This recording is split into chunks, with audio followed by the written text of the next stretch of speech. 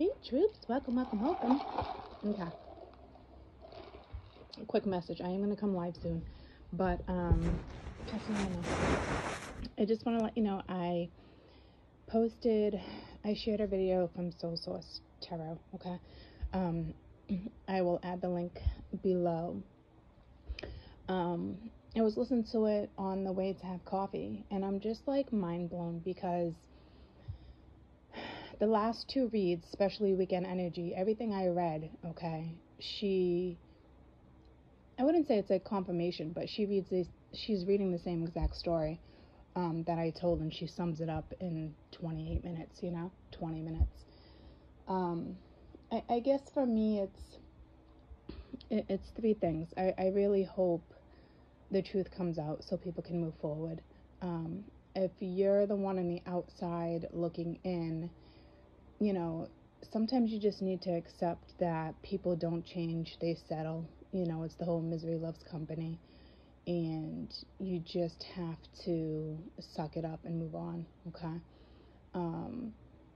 The third scenario would be if you're dating and it's just coming down to the point where you need to make a choice, choose the one that reaches out, choose the one that wants to go on an adventure, choose the one that gives you time.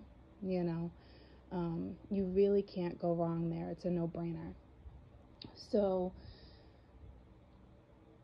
again, I posted her video, and I do feel it's important that you guys watch the video and you guys could possibly get a different insight than I give, because we're healers, right? We're light workers, but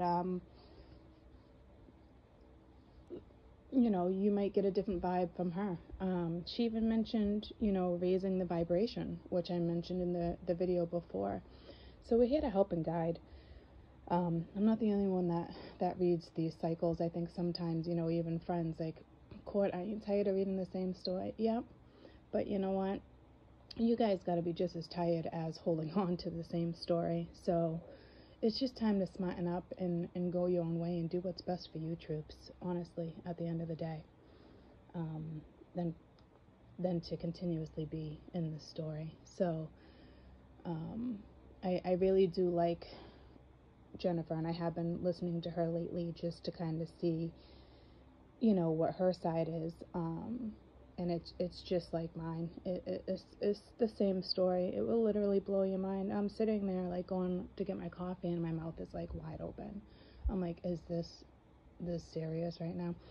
And she mentioned a couple things that I mentioned in the previous video. So again, I would recommend that you listen. You might take something from it, especially if this is your story. You really might look at something differently and realize you're the one that needs to move on, so I hope it helps, and I will see you shortly. Love you guys. Bye.